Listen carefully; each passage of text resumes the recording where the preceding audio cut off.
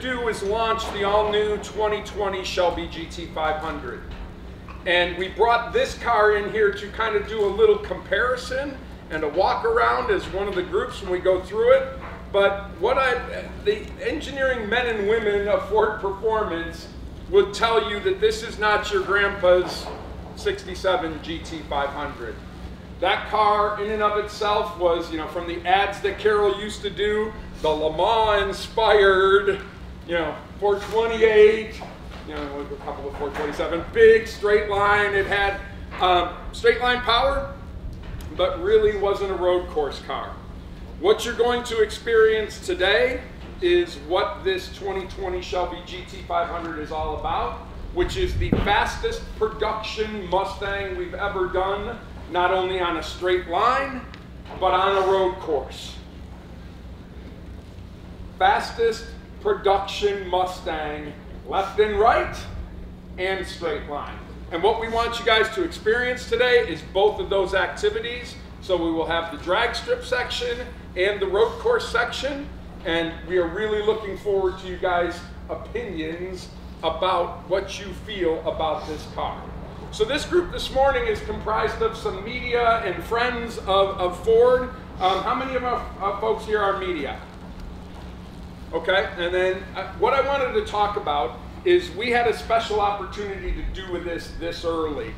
And I want to be very clear, I think we talked about it with Scott and Natasha when they were talking to you. Driving impressions are embargoed until 6 a.m. Tuesday morning Eastern Standard Time. We've had our media drive from starting Tuesday through today.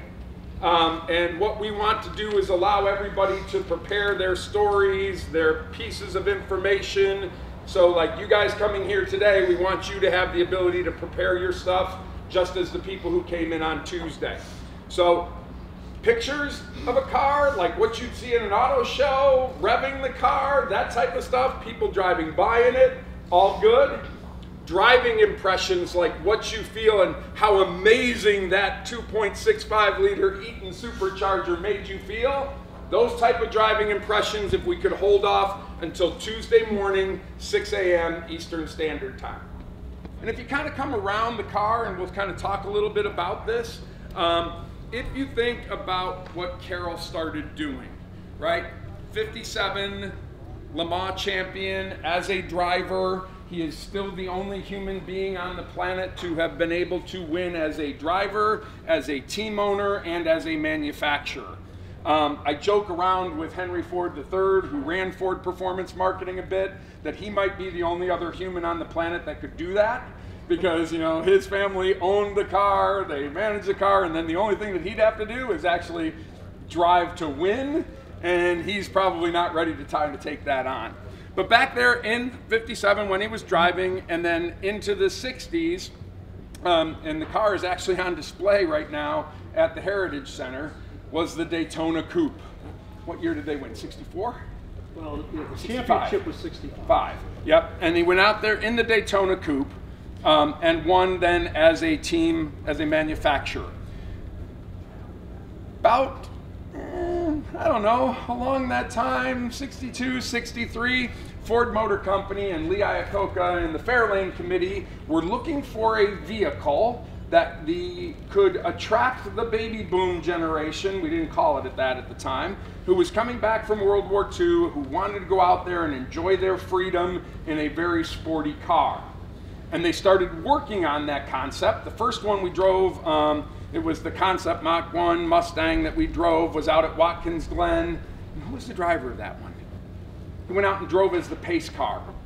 From that time, it evolved into what we launched on April 17th of 1964 that became the Mustang.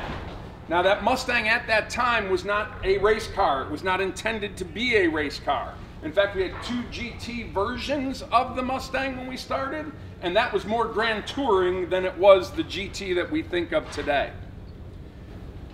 About July, August of 64, Lee Iacocca went to Carol and said, hey, can you make this Mustang a race car?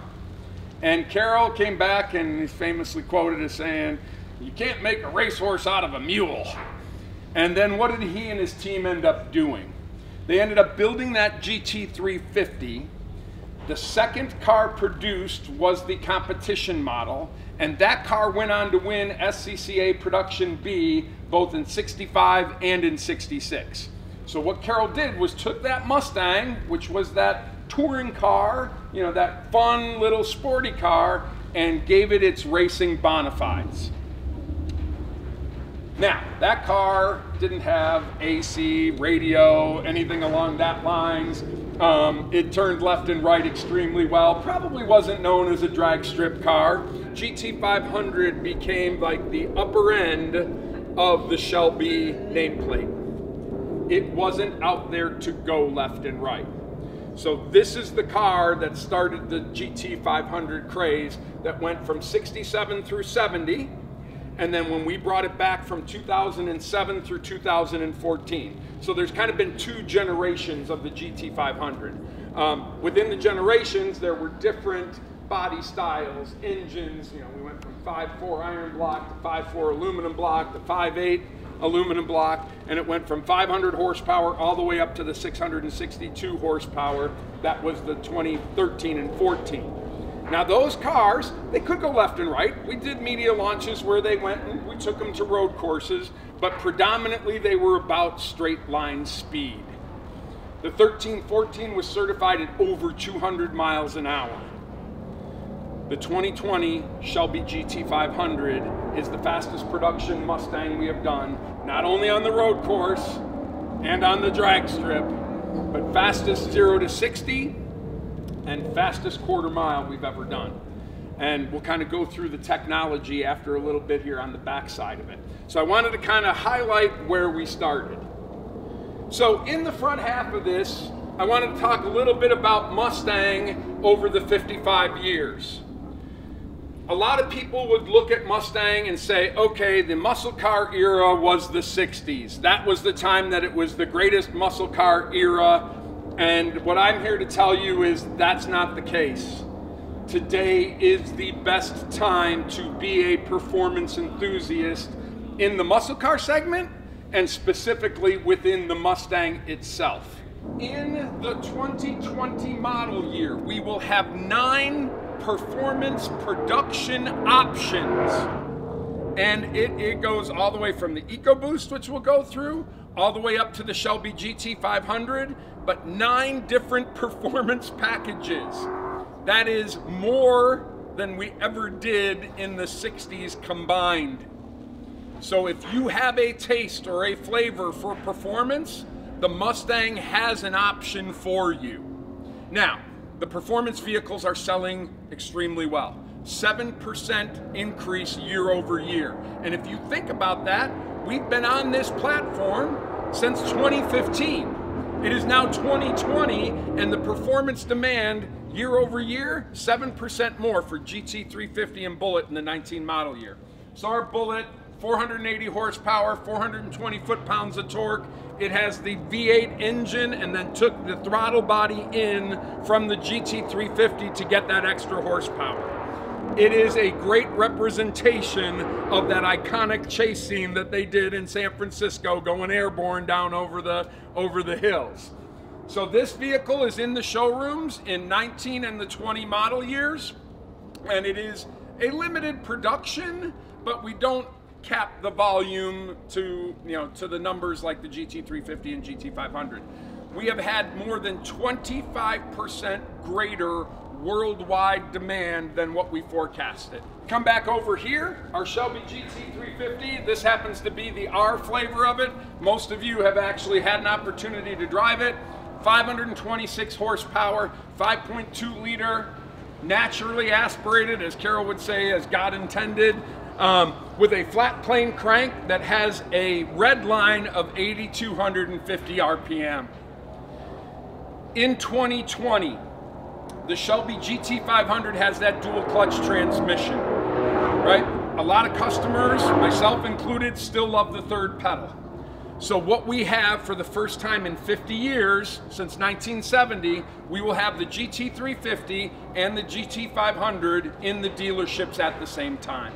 If we come over here, our Shelby GT500, So if you want to come around here, first, this is not how we want you to end up parking your car, right? Now, this is not how we want to do it here. But what we wanted to do is a lot of people don't get to see the underside and the engineering parts and how they fit together.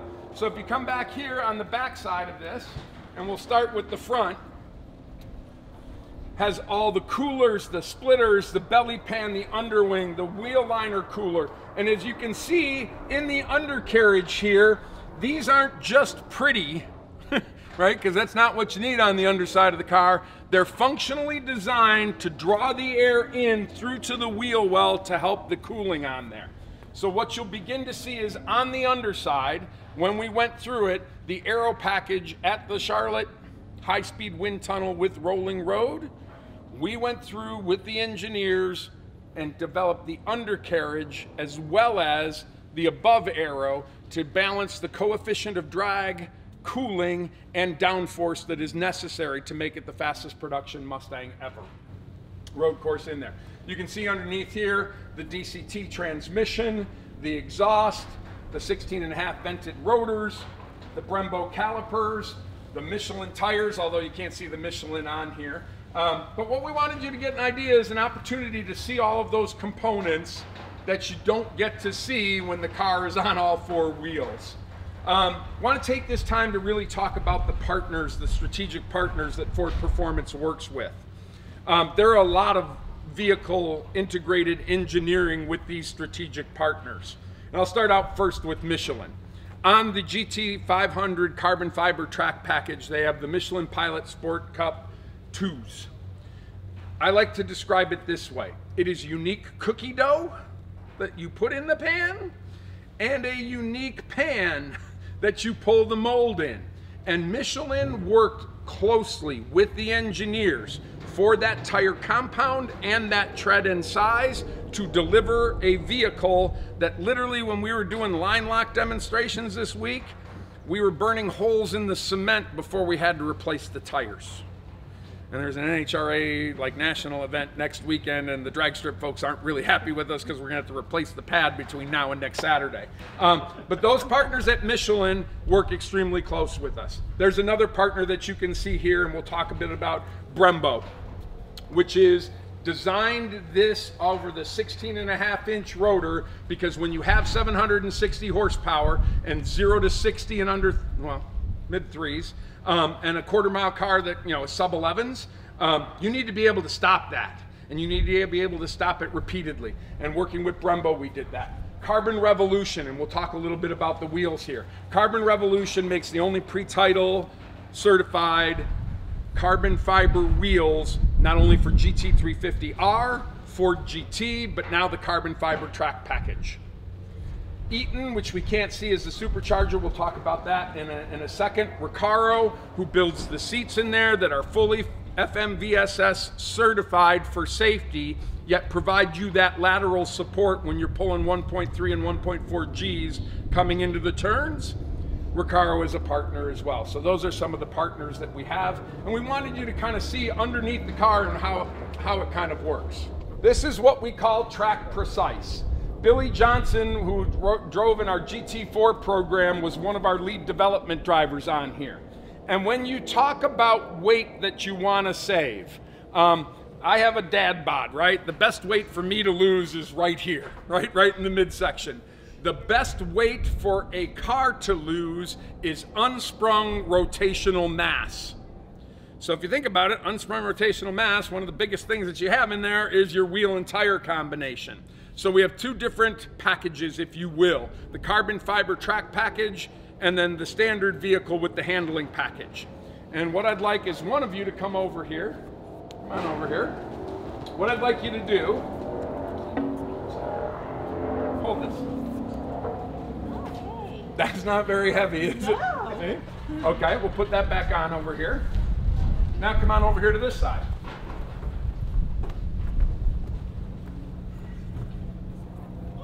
You have it? Yes, I have it. All right. So there's a couple things in here.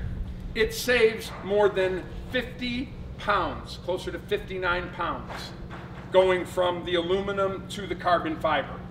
another really cool thing that Carbon Revolution did is we went up there and we said, okay, love that 19 GT350R wheel that's 19 inches in circumference, but what we'd like you to do is make it 20 inches, make it 5 millimeters wider, and keep it the same weight.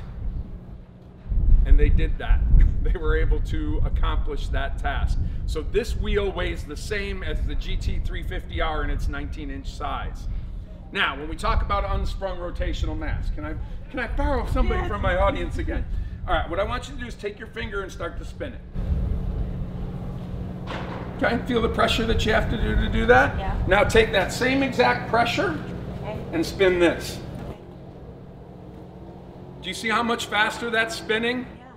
That lower weight and lower inertia allows it to actually spin faster, which means it is better weight to lose. So now if we want to come over here, and this is not a reflection of Michelin, our partner today. Goodyear was what was run on the 67 through 70 Shelby GT500.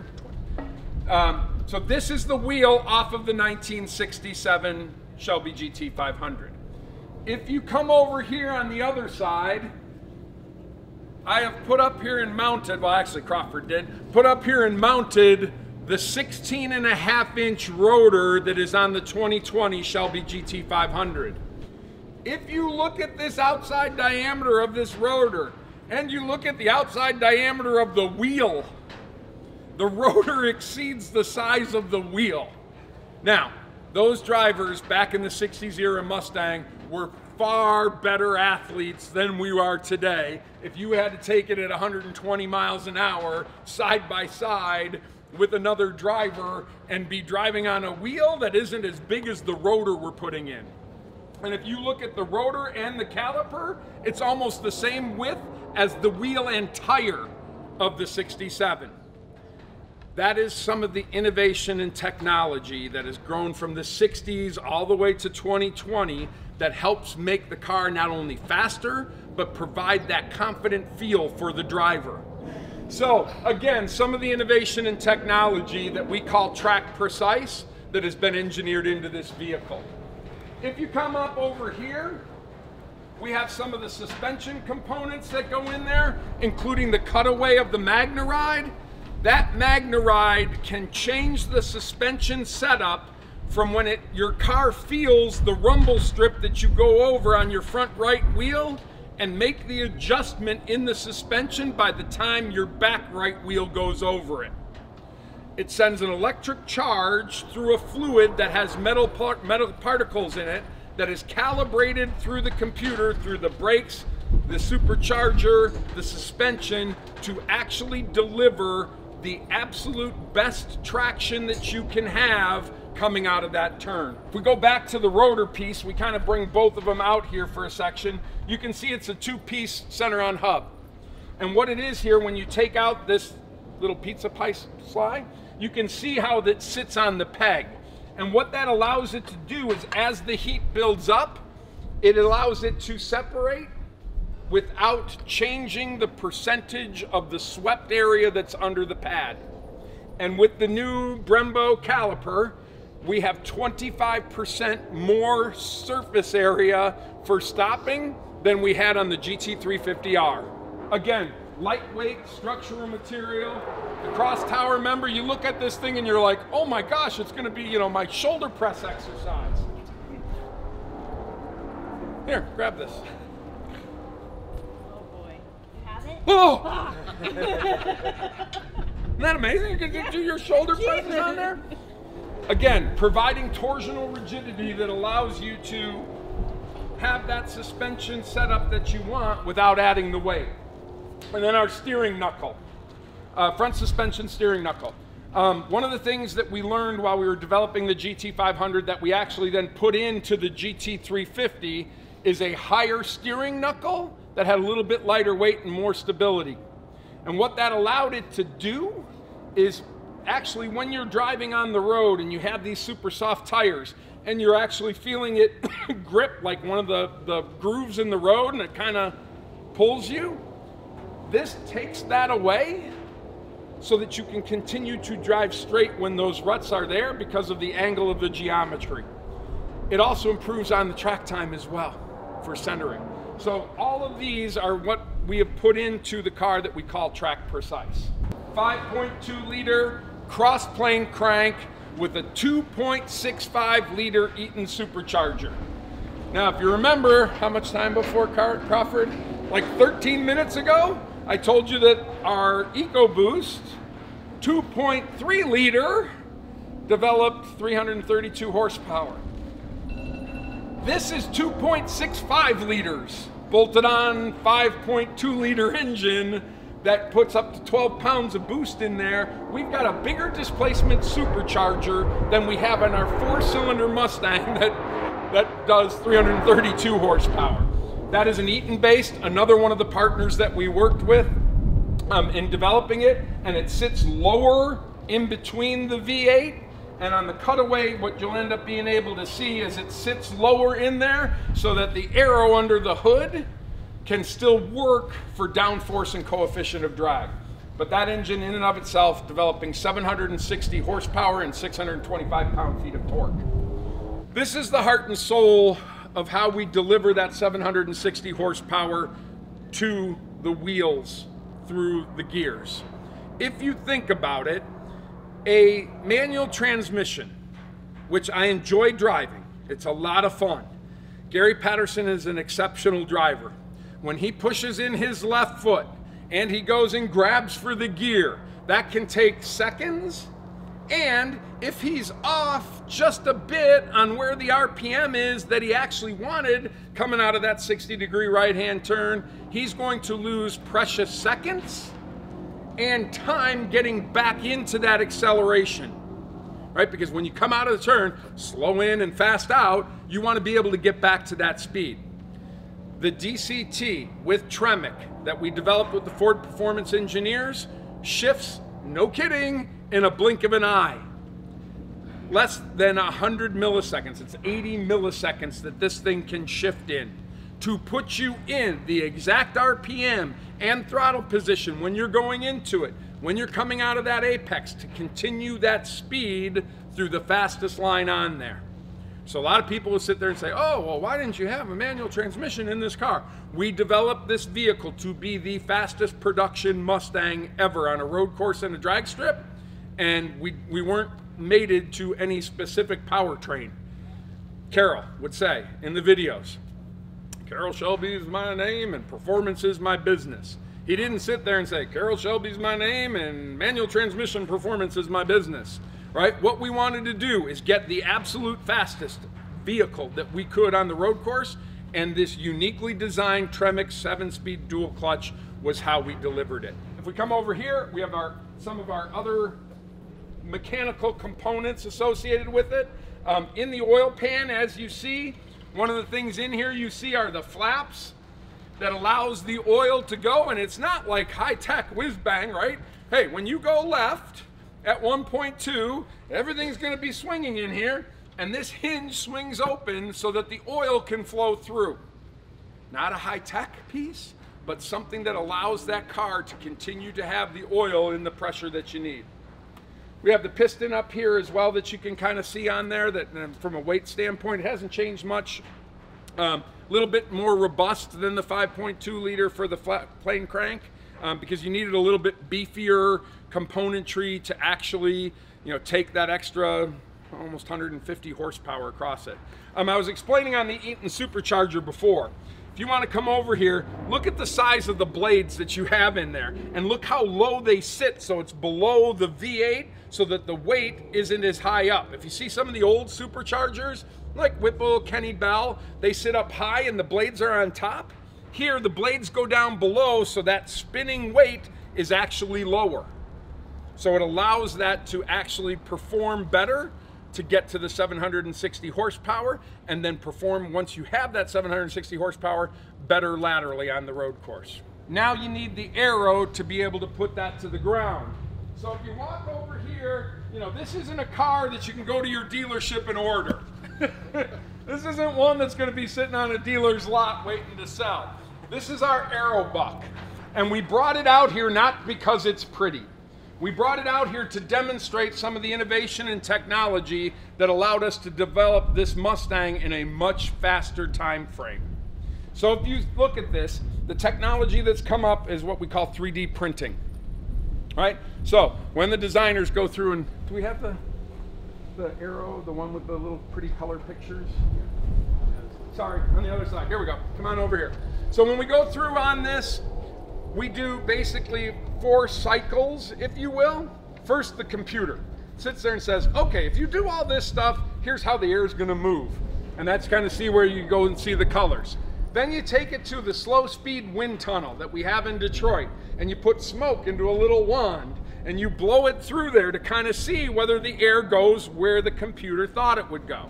Okay, that all works. Now you take it down to the track, right? See where it goes on the track? Then you take it to the high-speed wind tunnel that's down in Charlotte with the rolling road. It's 200 miles an hour. And then you kind of see, okay, we saw it on the track. Does it hold up at those speeds? Previously, when you'd make a change or something that wouldn't work, you'd have to go out and retool a part. That could take weeks. And to make a small, minor change.